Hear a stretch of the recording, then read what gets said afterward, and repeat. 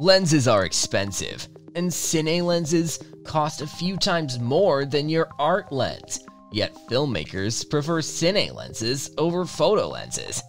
Why is that? What are the benefits of using a Cine lens? How is it different from a photo lens? Watch today's video to find out. Cine lenses might be expensive, but these are indispensable for filmmakers. So let's start with the exterior. Looking at a Cine lens, you'll see markings for aperture and other controls and grooved rings.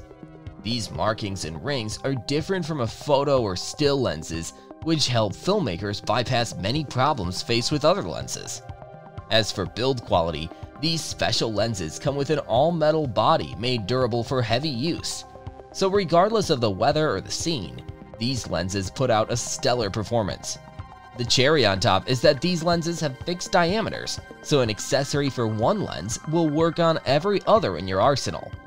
However, Cine lenses are bigger and bulkier to embody these indestructible features. While these attributes of a Cine lens set it apart from a photo lens, the main advantage of these lies in functionality. You see, Cine lenses allow filmmakers to keep their subjects in focus even when they're moving. This is where those exterior markings come to play. When a subject is moving, the cameraman simultaneously adjusts the focus ring to keep it in focus and knows the travel distance and when to stop. In addition, these lenses come with grooves on the rings for follow focus systems, and utilizing that, the cameraman can smoothly pull focus. Apart from that, the focus rings go beyond 270 degrees, allowing the filmmaker to go from minimum focus distance to infinity for more focus throw. This feature significantly reduces focus breathing. But that's not all. These lenses are also called parfocal lenses. What does that mean? It means that when you zoom in on your subject, you won't need to reposition the frame. Instead, these parfocal lenses will help keep the subject centered as you zoom in and out. Moving on to more technical features, Cine lenses don't use aperture. Instead, it's much more sophisticated than that. For example, you'll find iris rings with T-stop markings. This helps filmmakers measure precisely how much light will travel inside the lens, so you're not just controlling how wide the blades open. Another feature available to Cine lenses only is the manual control over exposure. It's so precise that the exposure remains the same regardless of the weather, ambient, and scene. Furthermore, these lenses have the internal zoom feature. When you zoom in with these, the lens itself doesn't extend. Instead, all the changes happen internally. It's a huge plus point for filmmakers. When the camera is on a stabilizer rig, the cameraman doesn't need to worry about balance when zooming in or out. Lastly, the glass inside the lens.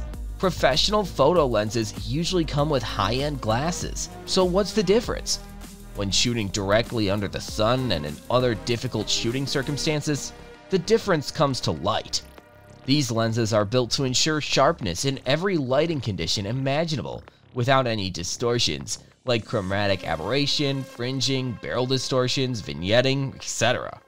Now that you know why filmmakers use Cine lenses, it's time to look at the differences between these lenses and photo lenses.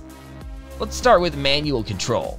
With photo lenses, settings like aperture control and exposure live inside the camera. In other words, you can electronically adjust those. But that's not the case with Cine lenses. So every control you need to tweak lives on the lens's body, granting the filmmaker complete control without pushing buttons and shuffling the menu. Furthermore, features like iris control and extended focus throw give the cameraman precise control to craft the masterpiece. Also, the smoothness of the focus rings of a Cine lens can't be beaten by a photo lens. The smoothness allows the recordings to be jitter and shake free. Then there's maintaining exposure under difficult light conditions. While professional lenses can take you a long way, those can't beat Cine lenses' capability to maintain exposure. That also means you'll find minimal, if any, distortions in Cine lenses. Furthermore, every Cine lens puts out the same level of performance regarding color and sharpness, so changing the lens won't mean extra work in post-processing. Unfortunately, the same can't be said about photo lenses.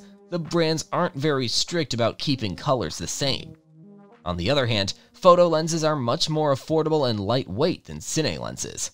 Also, you need a lens for the road, need one for the birds and the bees, and you have super telephoto and macro lenses. That's not the case with Cine lenses, all come in a standard size or diameters. So, should you give up your dreams and aspiration if you don't have a Cine lens? Should you go as far as to drop out of film school since you don't have one? Absolutely not. Just because regular photo lenses don't have a bunch of markings on the outside and aren't made from all metal doesn't mean that you shouldn't make films with them. Photo lenses are great for both stills and recordings. For the price of one Cine lens, you can buy all the photo lenses you need to shoot a movie. Furthermore, these days, photo lenses come with silent steps motors, and with a bit of practice, you can get a cinema-like focus. You don't need a Cine lens if you're just starting out, because the lens itself won't make your movie a masterpiece, but your eyes and skills will. Yes, Cine lenses offer much more control and other advantages over a photo lens, but you need skills and a lot more practice to make the most out of those features. Buying a lens worth thousands of dollars won't mean much if you can't use all its features. That was all about how Cine lenses are different from photo lenses. What do you think? Let us know in the comments below. If you like this video, consider subscribing for more videos like this.